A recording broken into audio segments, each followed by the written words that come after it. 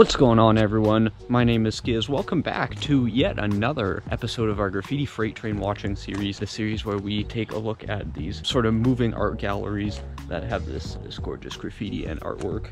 We take a look at the tags, the throws, the pieces, the whole 9 yards of it, and get inspired a little bit by it, take a look and see what's going on in graffiti communities across the continent, really, where these freights have been. And of course, if you do want your own tags, throws, and pieces, you can get that in a plethora of colors. It'll be the first link in the description. So I'll get right into it. These first couple sort of pieces are a good indication of what's to come. As usual, I took like a bit of time ahead to just come and check the pieces out to see what we're dealing with, so I can talk about them a little bit as well. And really today, like the last episode was an episode where there was a lot of very good structurally sound concepts being applied to pieces.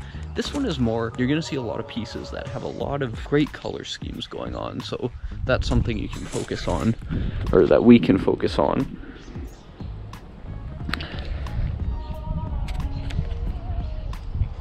Yeah, again, it's hard to deal with the big patches that get buffed out here that really do ruin the pieces. Like, they don't cover them, but they ruin them, and that's obviously really irritating.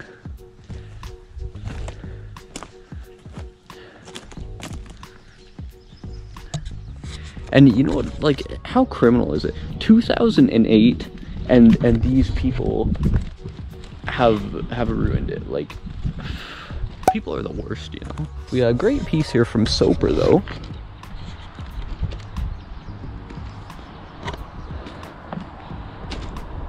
Looks like it was a quick one. This piece is the kind that I picture pieces like this being like they have that very I used one cap for the whole piece type look to them. Nothing wrong with that. I'm certainly not saying there's anything wrong with that, but it reminds you of like doing quick pieces and that kind of thing. We got Freight Bandit up there. As I said last episode as well, sometimes I try and pick like a topic to talk about throughout these episodes, but this is another episode where it's going to be packed with freights. Like, there's not many bare ones.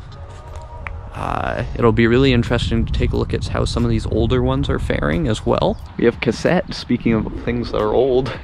Loser Lee up there. Hindu. It's an interesting tag.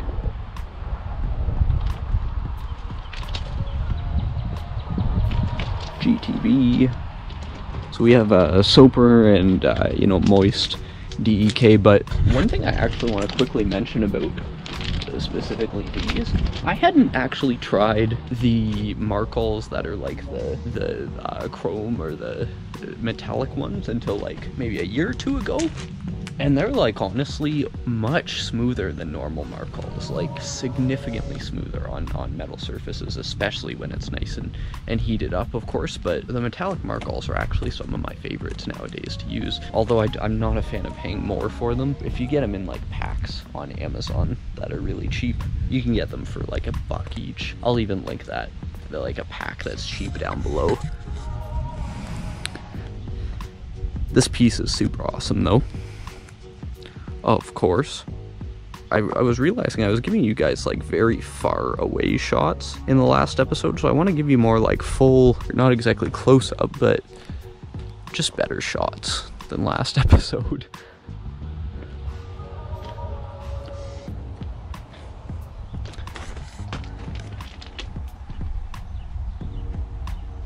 Sipo.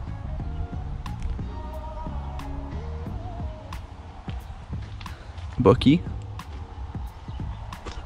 Howie. Got Pop Quiz again with 2009 there. Grease.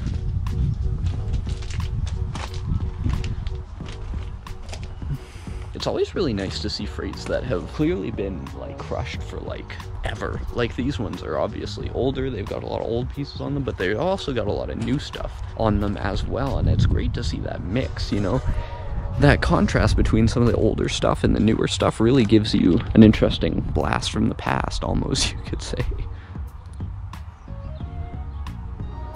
Very interesting sort of like bulging style. Really a fan of that. Obviously, you know, nothing looks as good when it's been semi-buffed like this, and it's just so frustrating, but it's the name of the game, right? But my point was going to be the blue background. You'd notice it much more, making the piece pop, if that stuff wasn't there. Almost any semi-vibrant color is a really great choice for when you're doing a chrome and black type thing.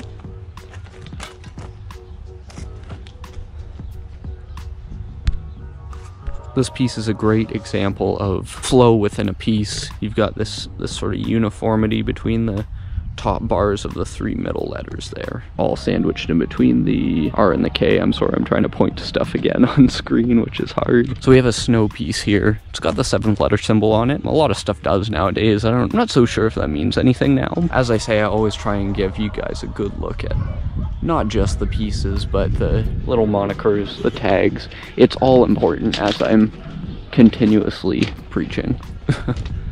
I'm staring like directly into the sun, just so you guys are aware, so hopefully you guys can see this stuff better. Good to see some mops being used here, especially in such a unique color. You know, you don't see like orange mops too often. Not that they're any less common to get your hands on, they're just not commonly used, I think. So we got value here, a fitting name for a piece with such a good color scheme. Just beautiful.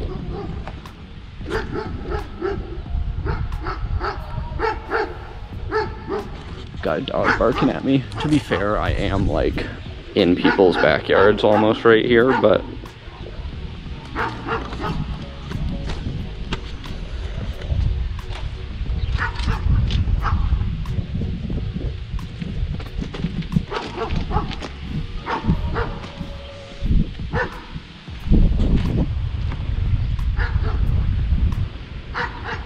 you have to respect a strong style like that. That's just very plain. Well, it's almost straight letter, especially on freights, because that stuff is super powerful on freights. This next one here is one of the best things you'll see today.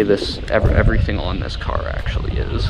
But this is a crispo piece, and he's got a crisp style, and he seems to know it. He or she, I should say. You know, just the detail and the way they've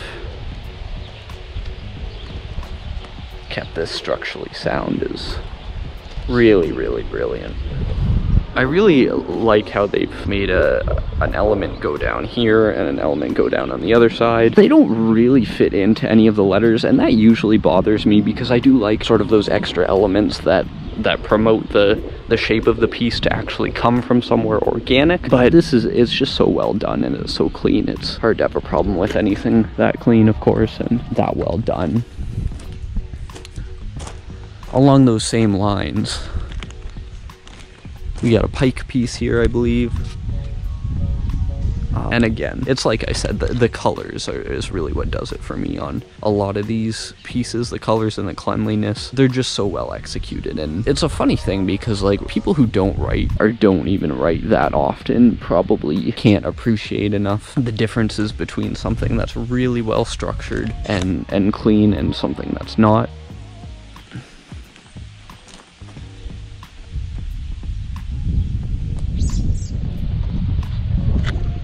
But you really should, because it's just hard to pull that off. Just want to get a full shot of this.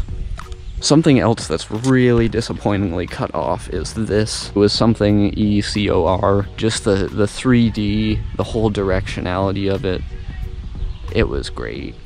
Still is, but you know, it's cut off and sad now. This might be a tag by the same guy. We got HNR, very clear, it's 2019, so new enough stuff. We got all Alto and Hulk, H-O-L-K. Of course, gotta get some shots of this for the drip heads, you know. I love this little character. That's awesome.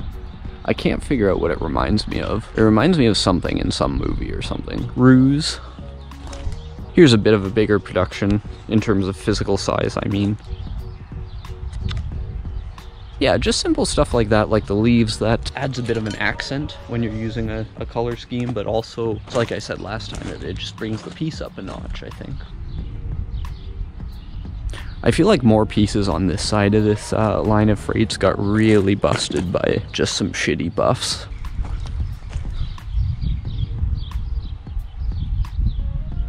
Gotta say, that cheek tag is dope.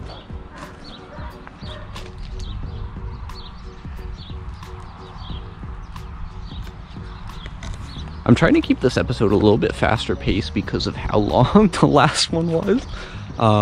It's funny because in that last episode I mentioned how the Freight Watching series is a bit of an easier one for me to like edit and get out to you guys, but then that one is so long that like right now I'm editing it and it's taking forever. It's just the worst. CFO? Who knows, maybe that guy is a CFO at a company or something. That would be cool. If I was a CFO, I'd still do graffiti. So this is one of the more complex color schemes that you'll see here by Pess, but it really does work, and the black is a great way to accent this. You can tell he kept the black very high on that, on the P and on the S, and it's throughout the E, which is in the middle, and sort of those more benign purples. Very interesting.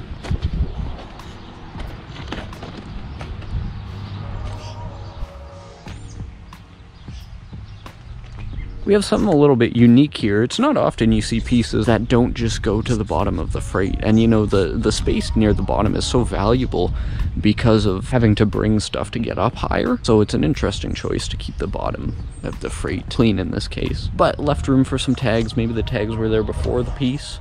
I don't know. G-Man and Shore got in there though. Beer Snob, lol. You can tell a lot about a writer by what they write. Like, someone who writes Beer Snob obviously isn't going to be the type of writer you would think that takes themselves too seriously, which is great, because I think there shouldn't be any room for that in Graff. This is a nice two-tone thing. That's awesome. Wow. If the E wasn't buffed out, it would be awesomer, just saying. Aster tag up there. Nice. But yeah, just it's nice to see that some writers don't take themselves too seriously, because there's so much ego within so many different graffiti communities, and it's just, it gets old so fast. Nobody wants to deal with it. I just wish that aspect of Graff would go away. Like, but something that I wish I could keep and that wouldn't go away is this value piece. Incredible. A nice cursive style. Can't execute anything better than that. Creative Spaces, that might be their crew. They have a cool little bottle there.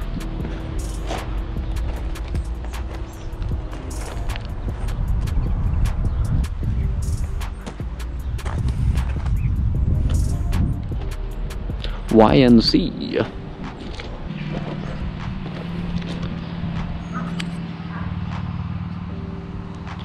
Yeah, that's sad. This was some really good stuff.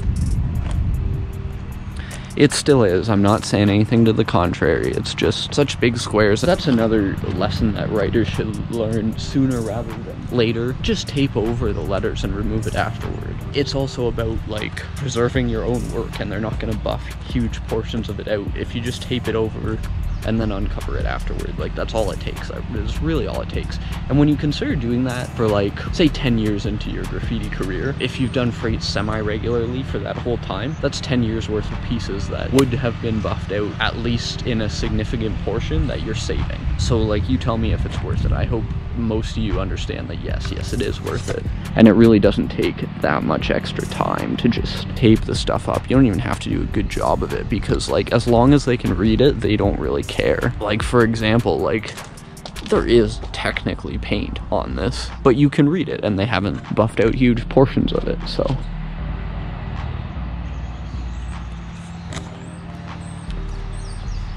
So we got a Glover piece here, I believe. Again, the G-L-O all tilted towards the left slightly. Really does wonders for that uniformity. Something else you guys are gonna really like is this next car, both the pieces on it.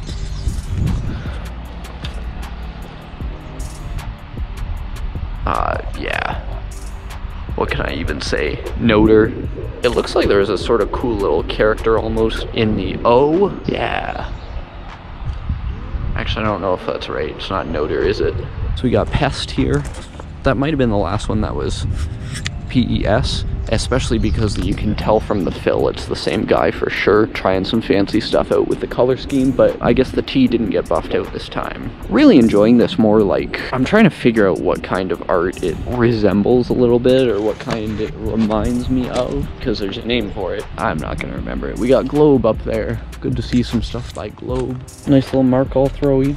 I'm a big fan of the Markall throwies. They're easy and fun. Got some sort of correction pen there that was done with. Some older stuff. Actually, on the other side of this freight, we did see this pattern here. It's on both, so someone went over this, which, I mean, at least they tried to like do a piece over it, except the stuff that was under it was better, judging from the other side. I'll try and put a screenshot on screen of what's on the other side that is using that pattern, and you'll see it's much better. Moral of the story, if you can't burn it, don't cover it up. That's been a rule for as long as I've been alive. It's sort of been a rule since like the beginning of time anyway, so not just since I've been alive. Dallas, Texas though. I cannot tell you how far I am from Dallas, Texas, so it's always just sort of mind-boggling to see the reach of a lot of these freights, and it's really nice to see. Got a massive piece here.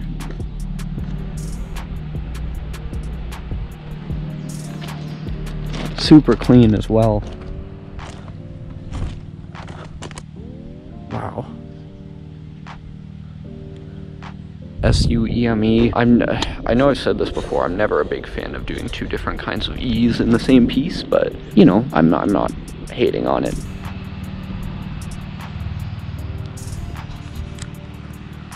So these might have been the guys on the other side of the freight that also got interrupted and had to take off. Moist and somebody else there that I'm not stopping for. We got Sleep here, I believe.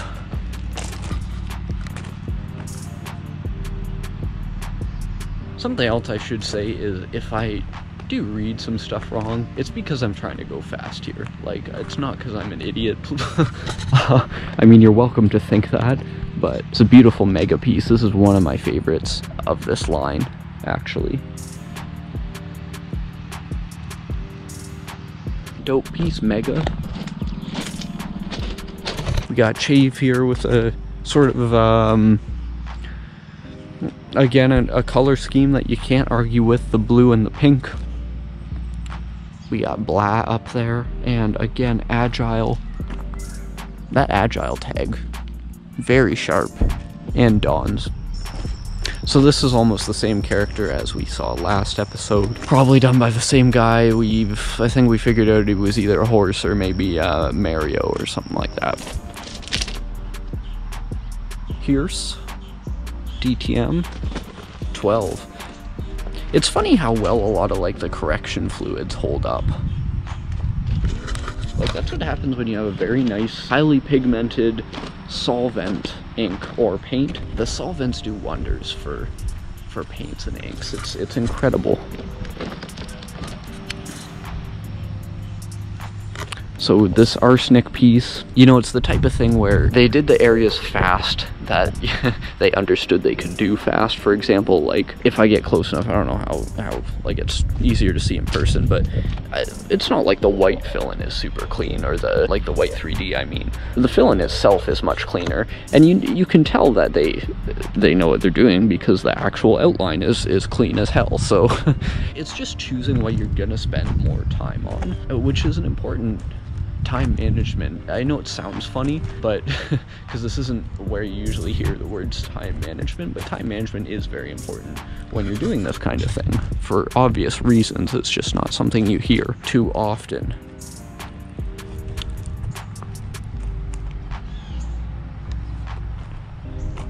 Wow, look, a little unicorn. Sees them. I love that.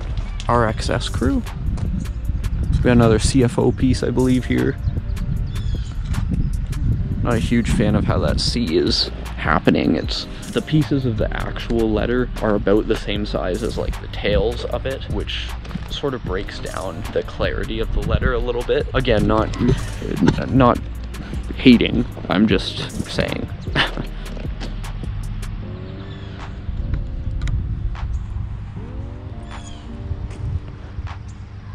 We got vapor.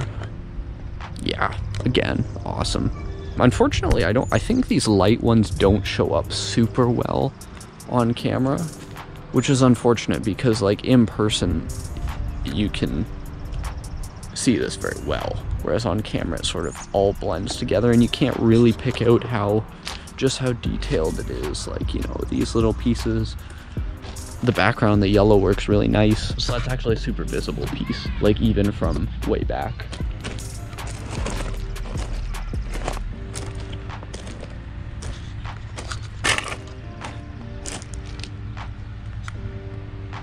So those are the last freights. I tried to do this episode a little bit quicker. I don't think I managed to.